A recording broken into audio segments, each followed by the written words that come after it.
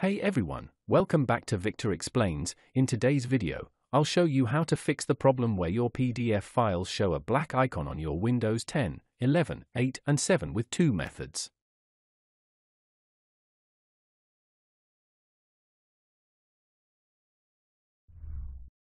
Method 1. Let's start with the easiest method.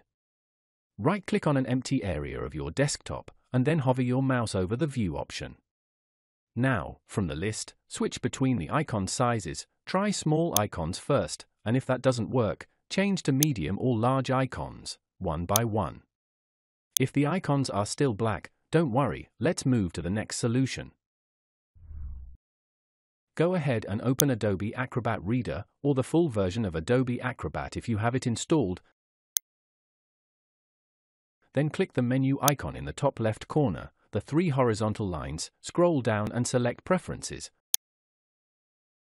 Look for the option Enable PDF Thumbnail Previews in Windows Explorer, uncheck this box, click OK, and if prompted to restore features or by user account control, click Yes. Now, wait a few moments while Adobe finishes configuring everything. Open your web browser and go to the download page for the 64-bit PDF Preview Handler fix. I've left the download link in the description for easy access. Once it's downloaded, extract the zip file, then double-click it. If Windows asks for permission, click Yes. Follow the setup wizard, make sure the Preview Handler Fix option is selected, and then click Install.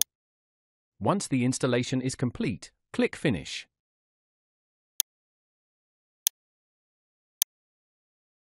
Now, go ahead and restart your computer. Once your PC boots back up, open Adobe Acrobat Reader again. Navigate to Menu, Preferences, and this time, make sure Enable PDF Thumbnail Previews in Windows Explorer is checked. Click OK, and if any pop-ups appear, simply click Yes to apply the changes. Give it a few seconds to complete the configuration.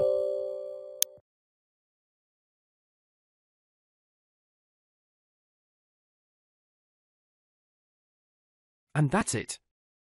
Your PDF icon should now show proper thumbnail previews in File Explorer and on your desktop. If this video didn't help, don't worry, you can find more working solutions in the description or in the first pinned comment below. If you found this video helpful, please like and subscribe to our channel, leave comment and share it with others so they can benefit too.